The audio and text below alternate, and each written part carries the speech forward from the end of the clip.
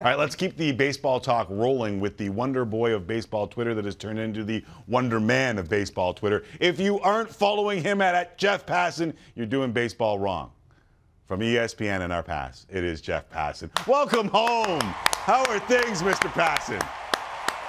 Not as good as your hairline these days, Timmy. You like it? You think it's fancy? Did you see James Click, by the way? Oh, I saw that.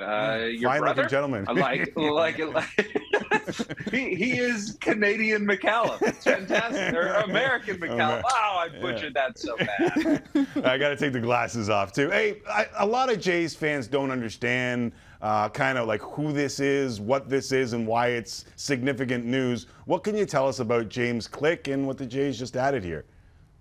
They added the most recent World Series winning general manager, a guy who really made his career down with the Tampa Bay Rays, was hired by Andrew Friedman and worked with Eric Neander and Chaim Bloom. And you can go on and on about the talent that was in that Tampa Bay front office, and ends up getting hired by the Houston Astros after Jeff Luhnow was fired in the wake of the cheating scandal. And all he did was put together a World Series winning club. And I understand Luhnow gets deservedly a lot of the credit for bringing in, a number of players who contributed to that championship last season. But the reality is James Click filled out that team.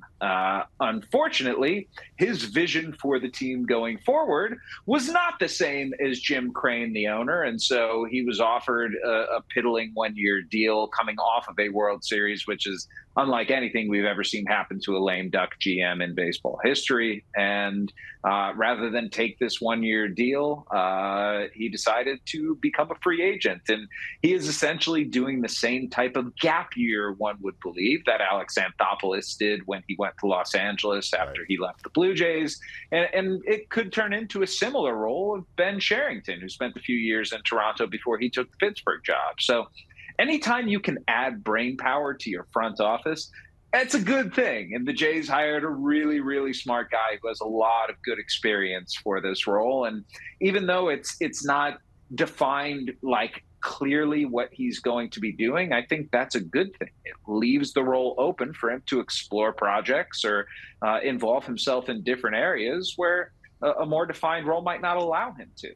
So, I mean, we break it down here, and the Jays have now added, as you mentioned, adding brains to the front office. Don Mattingly on the bench, Victor Martinez, Paul Quantrill. I mean, this fan base is somewhat divided on Shapiro and Atkins and the regime here. Jeffrey, more than a few of them have used the term Shatkins to describe them. I don't agree with it, but that's what they've been saying. I think they've built a pretty good program here in Toronto. Like, what's your take from the outside looking in on what they're building here? I mean, let's look at the guy who was on screen there. They signed Vladimir Guerrero Jr. I guess Alex Anthopoulos signed Vladimir Guerrero Jr., didn't he? Okay. Well, point being, Vladimir Guerrero Jr. is still around, and Bo Bichette is still around. And it's not like they're lacking development. I mean, going out and getting Dalton Varsho for a guy like Gabby Moreno, that's a trade that takes some cojones to pull off, because Gabby Moreno could be one of the best catchers in the big leagues. And yet you've got Varsho, who's somebody earlier this week said to me, Dalton Varsho, with the fences where they are now, is going to hit 40 home runs this year in that ballpark. They convinced George Springer when people said the Blue Jays can't sign any big free agents because they're in Toronto, and because of no, they convinced him to go to Toronto and join this team that up and down the lineup has really, really good players. And adding Chris Bassett to the rotation, bringing in Brandon Belt on a cheap deal, and beyond that, drafting and developing well. The fact that Ricky Tiedemann has gone from where he was drafted to where he is now seen by the industry in a shorter period of time, that's the sort of steal in the draft that makes the difference between a championship caliber ball club and an also-ran. And right there, it's all you need to know. The Philadelphia Phillies, Tim, last year reached the World Series, and odds makers have the Blue Jays ahead of them this year. I think the American League East is certainly within their grasp, but things have to go right. More than anything, they got to stay healthy. Right. If they can have George Springer out there for 140-plus games, if Bo Bichette can be an Iron Man, if Vladdy can turn back into the 2021 version of himself, then I think that the Jays may not just be favorites in the American League East. I think there's a really good argument to be made that they could be favorites in the entire American League. We'll see how all this plays out, of course, and that's part of the fun here. All right, Jeff, it seemed like the weekend of the pitch clock. Have you formed an opinion on this bad boy based on what we saw this weekend? Yeah, I adore the pitch clock. I think it's going to – I mean – okay, I'm going to make a comparison now that people are going to suggest, okay, these are apples and oranges, and they are. What I'm about to say, I'm not comparing the two except in terms of their on-field impact. Okay. I think the pitch clock has a chance to impact the on-field product more than anything since integration. And I say that because, well, look at what the games look like now. Yeah. They are not anything like we've seen in baseball since the 1980s. The average game time coming into today, and I know it's just 2 days worth of games, so small sample size alert here, but the average game time's been 2 hours and 38 minutes. The average game time in spring training last year was 3 hours, 1 minute. This is right in line with what we saw in the minor leagues last year, where 25 minutes a game were chopped off, but it goes beyond the time itself. Right. It's just the game is so much crisper and quicker and cleaner and more action filled. And that to me is the biggest selling point here. Like, I understand the 3 hour barrier. It's a real thing for people psychologically. Like, who wants to go see 3 hour movies? Like, there's a reason that movies, generally speaking, unless you get a director who's got final say on everything, don't go 3 hours. It's because the audience doesn't have the discipline to just sit there and watch it and to wait it out. In the NFL, we get 1 day a week, and that's why we can tolerate 3.5 hour games there. But with baseball, it's every single night. And you've got a pregame show, and you've got a postgame show, and you've got media saturation everywhere. If you can end a baseball game in 2.5 hours, Tim, if that's your goal and you can get close to that, I think it opens up a wide, expansive audience that you might not have had access to otherwise. And that's what Major League Baseball is going for here. They're not doing this because the diehard fan has been complaining, because he and she, generally speaking, is not. Yeah. I love baseball even at 3+ hours.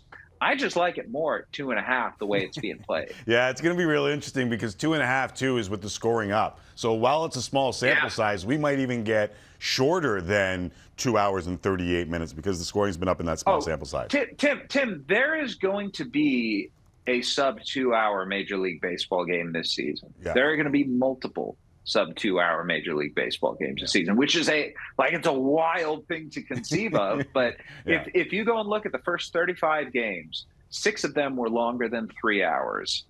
The fewest runs scored in one of those games was 14. So it's clear, run scoring, high scoring games tend to correlate relatively strongly, as one would assume, with longer games.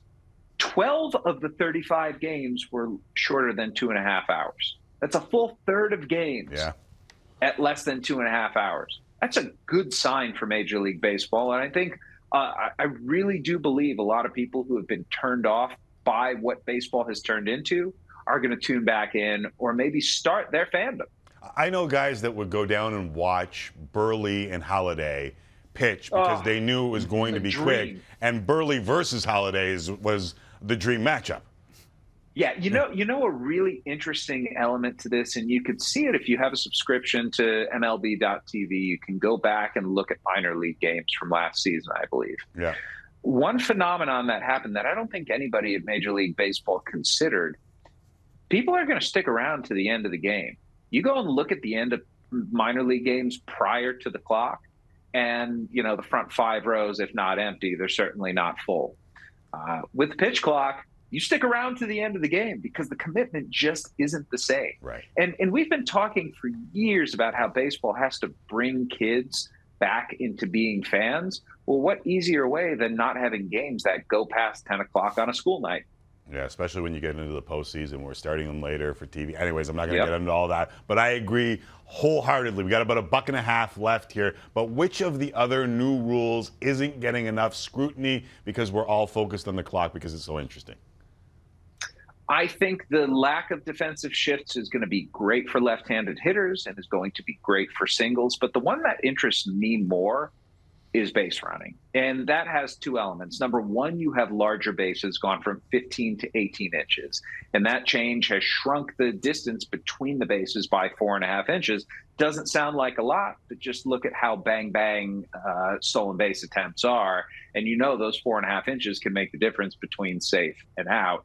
And beyond that, the number of disengagements, or the time you can step off the rubber if you're a pitcher. You get 2 disengagements essentially before a batter or a runner rather can advance. And so if you try and pick a guy off twice, you can throw over a third time, but if you don't get him, it's a balk. So you better be damn sure you're going to be able to pick him off. And the consequence of that is very simple. Runners are going to get bigger leads, and they're going to be more emboldened to steal bases. And look, I don't know if I speak for everyone. I feel like I do here. Stolen bases are awesome, and the lack of them in the modern game has been a negative. And I think coming back now to an era where you could see a guy not just stealing 50 bases in a season, which hasn't happened in 5 years, but 75 bases, which hasn't happened in 15 years, is a great thing for the sport. I'm with you. Before I let you go, Jesse Rubinoff has a few tweets from the friends of the show. What's going on over there, Jesse? Well, people love Jeff's answers, but they also enjoy what's going on in the background. A shout out to Jeff Passan, says Roy, for the Enter the Wu-Tang album behind him. I told you that he bombs atomically. Yeah. Like, what are we talking about here? Josh says, cool to see Jeff Passan has an NES on the shelf behind him during his Tim and Friends hit today. And Don says, love Jeff Passan's choice of album in the background, Pink Floyd's Dark Side of the Moon. For those who purchased in '73 that album, it was with posters and stickers. What a classic 50-year album. Passan wasn't alive in '73. Still like the music. Were you, Passan? No, I was not. I'm not that old, man. Come on. Yeah, I thought maybe you were. I thought you were maybe a young looking. I actually am, but not the big 5-0 quite yet. Are you 40 yet? Yeah, 42. Yeah, see, he's not that young. Guys in my ear were saying like it was grossly unjust. Like I'm 47. I was born in '75. You're a man. Come after me. I'm a man. Yeah. I'm 47. Passan, always love having you on the show, and love the background, love the bomb atomically, Socrates' philosophies, and at least hypotheses on the pitch clock. Thank you, buddy. Wu-Tang's for the children. There's Jeff Passan.